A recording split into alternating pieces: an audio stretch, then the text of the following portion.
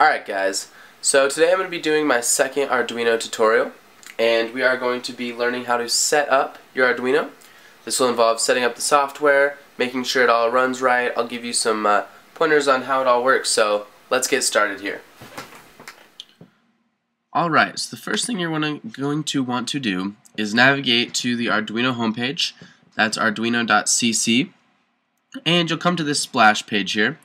So it has a bunch of stuff. You can buy a board and stuff like that, but we're going to go to the download tab, and we're going to download whatever executable we need. For me, it'll be Mac, so I'm just going to click download for Mac. Like I said though, all of the IDE is exactly the same regardless of what operating system you're on, so the setup is always the same here. Okay, so the software is all done downloading, and you're going to install it just like you would any other program. So if you're on Mac, you'll know how to do that. If you're on Windows, you do it the same exact way. So I'm going to drag it in right in there. It's under my programming guy here. I have Arduino. So what you're going to do is open this, same as in Windows. It'll be in your start menu. And you'll see this screen. So this is the Arduino IDE, the Integrated Development Environment. It's very similar to something like Xcode. This is how you write your Arduino program. So you'll see some buttons here I'll go through. This is the verify button. Make sure your code doesn't have any errors in it, and I'll go through that more in the next episode of writing your first program. This is the upload button, just uploads it to the board. This is the new file button. So if you do this, you actually get a completely new file, and this one says 1B, but it's really the same thing.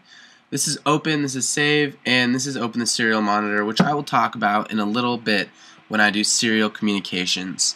So basically, what we're going to do, we're not even going to write a program today, we're just going to upload a test program.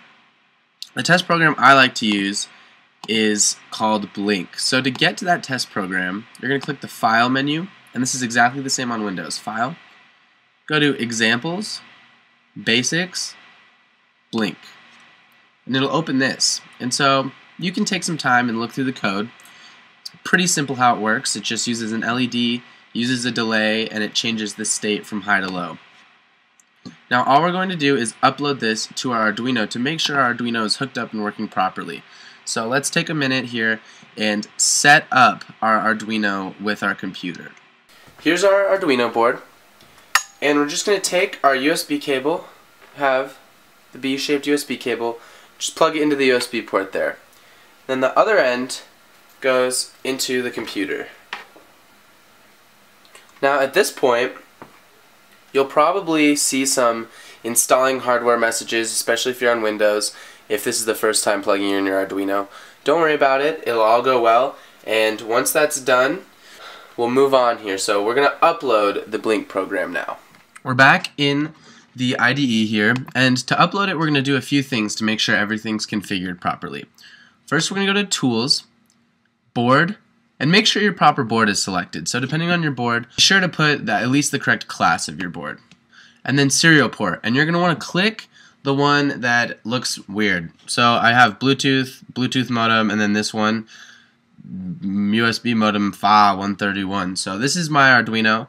And you can try around if you have a couple different weird looking ones, but you just find the correct serial port the Arduino's on, and then we're going to click upload here. So you'll get this little message that says compiling sketch with a bar. In the console you'll see binary sketch size is 1004 bytes, blah blah blah of a maximum. I'll explain all that in the next episode when we write a program. And if we look at our board, we can see that the little LED next to our digital pins is blinking. And this verifies that our board is working correctly. The program uploaded without any problems. We didn't get any errors in the IDE. So this means that you're ready to start rolling with the real programs. You can start writing your own stuff here. My next tutorial is going to be on writing our own first program. Probably whip up something interesting but not too complicated that doesn't require too many peripherals. That way you can still do it even if you only bought the basic board. So as per the usual, if you have any questions, let me know.